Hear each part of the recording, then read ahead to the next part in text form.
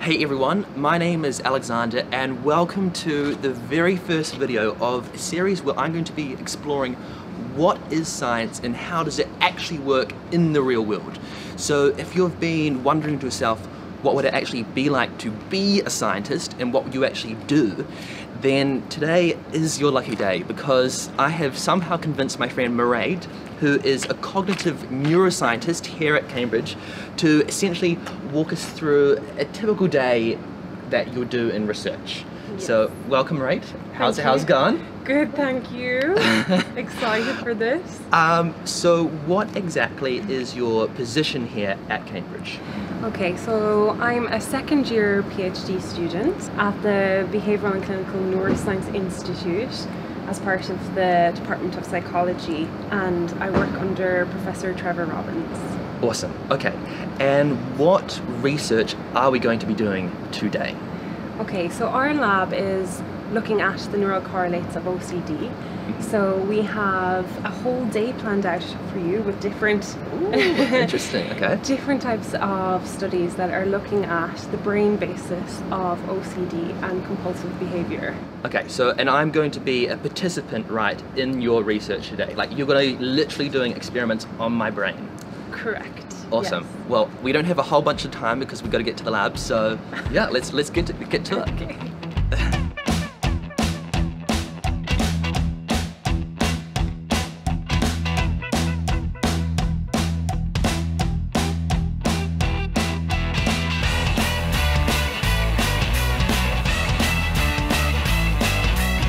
So what exactly are we doing now?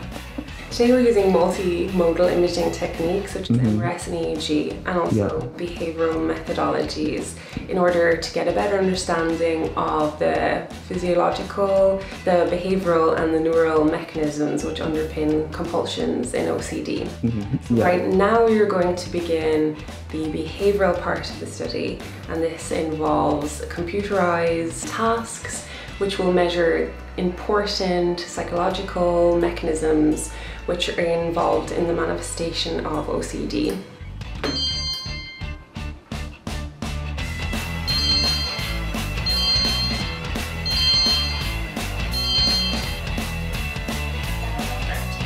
Have another try. So when I was doing these computer tasks, it almost felt like one of those IQ tests. So would you be able to tell from that how smart I am, or not really? Not really. We're not really focusing on IQ here, but what we are looking at are psychological mechanisms which are important in the manifestation of OCD. And from this, so we're going to have a look at how you perform in these computer games and compare that to a group of people with OCD, and then down the line relate that to the other tests that you're doing today, which are neuroimaging, so we can relate the behaviour to what is controlling that in the brain. All right, so what are we doing now? Okay, so next moving on to the imaging part, and we're interested in looking at the neural mechanisms that are different in OCD versus people who don't have OCD.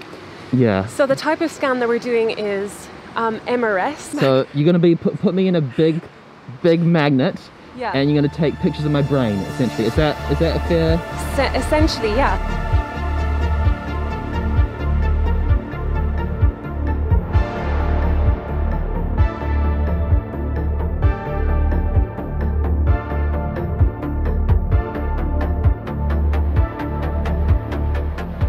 So we're trying to characterize potential brain differences in people with OCD and comparing those to people without OCD. So the type of scan that we're doing today is called MRS. So just to be clear, so this technique is like 100% safe, right? There's like no need to worry, there's no possibility it could ever harm you, right? Yes, there's no adverse effects. It is non-invasive, there's no radiation, and it is powered by a strong magnet. So it's a big magnetic field, and you're essentially going to go inside the scanner, and that's what we use to create the image of your brain. Perfect. Okay, cool. I have to get changed, right? Yes. Cool. Okay. Yeah. So we're going to give you some not very fashionable, but very comfortable Okay. scrubs. Well, it's how you wear it, right? So It's how you wear it. yeah, Exactly. okay. How do I look? Yeah, great. Ready for science. Okay.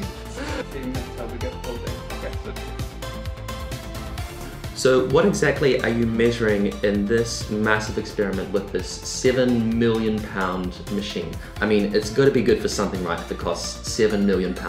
So what is it actually measuring in this case?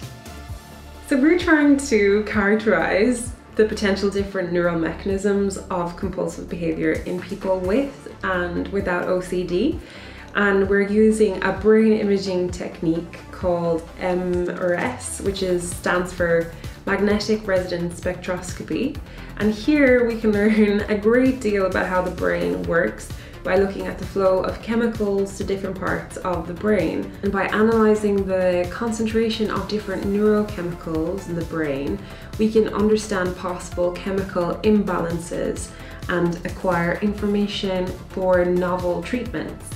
So today we're particularly interested in the neurochemicals GABA and glutamate and how they work in tandem, and what is the difference between someone who has OCD and someone without OCD, and if there's different chemical imbalances. Okay, so potentially if you were to compare my brain and the levels of those concentrations of those chemicals to a brain of a person with OCD, then you might see differences, and from that you would get a basis to really start to think about treatment options and drugs.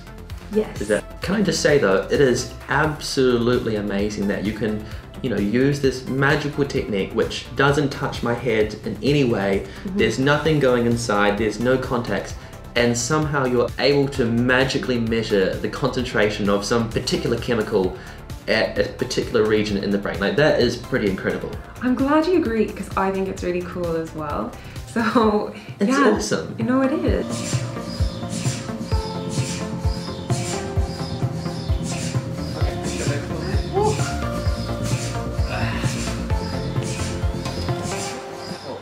Pretty nice. Like it was a lot of nature documentaries, and I absolutely loved because they were putting them on the screen.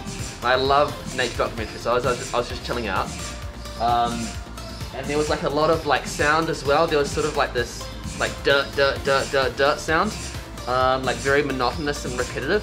I thought you guys were playing me like the next, like that new Kanye West album. I was like, it sounds familiar, you know? It's like the noise of the scanner, yeah? Yeah. Now, we couldn't actually show any images of my brain for various reasons, but I can assure you it was actually there, and no, it wasn't just too small that you couldn't see anything on the screen. I was really shocked that you had a brain, actually. I was also shocked. So we'll have to wait until the research study comes out before we can show that. But it did look pretty cool. It did look pretty cool. Yeah. Okay, so we were just at the big brain machine. We're at the next experiment now. So what's happening? What are we doing now? Right, so as I said before, we use multimodal imaging techniques to get a full picture of what's happening in the brain. So the MRI is really good for getting what's happening in local regions in the brain, but the EEG has another unique advantage. And Mairead is the expert in this, and she's going to tell you more. So an EEG is a neuroimaging technique that stands for electroencephalography. So the way we use the EEG is through caps like this. This is a high density cap. It has 128 channels, and each channel or electrode is placed in the scalp to capture this electroactivity. It's not invasive, it cannot read mind or